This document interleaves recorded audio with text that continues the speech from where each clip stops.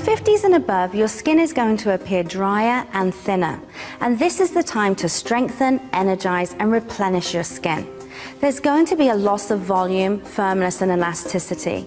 And 5 years after menopause, we also see a reduction in collagen in the skin by about 30%.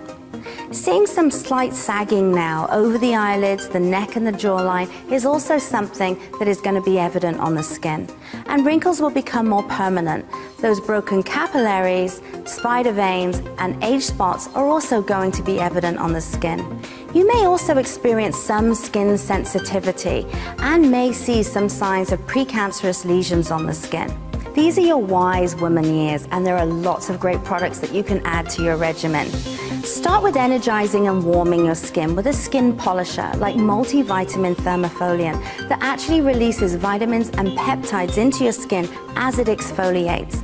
Follow this with something like multivitamin power recovery mask, which helps to regenerate the skin, soothe, and also replenish lost lipids.